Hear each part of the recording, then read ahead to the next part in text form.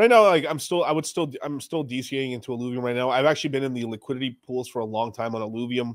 I'm actually considering pulling another one of my LPs out and just splitting it into an ETH Illuvium, and considering just using maybe a good chunk of that leftover ETH from the LP into more Illuvium just to hold more liquid Illuvium. But the one cool thing with all these coins that are going to be airdropped to people is that it's going to be airdropped to people over time, and some of it's going to be straight away given to you as rewards. Other ones are going to be given to you on a time lock of a 1-year lock.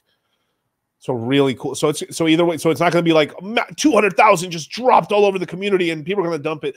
No, it's going to be distributed over time and stuff. So, but it's just nice to, like, you guys are here right now, so you get to get extra like fucking yield, and you get to have coins you can maybe take profit on later or just earn yield off of.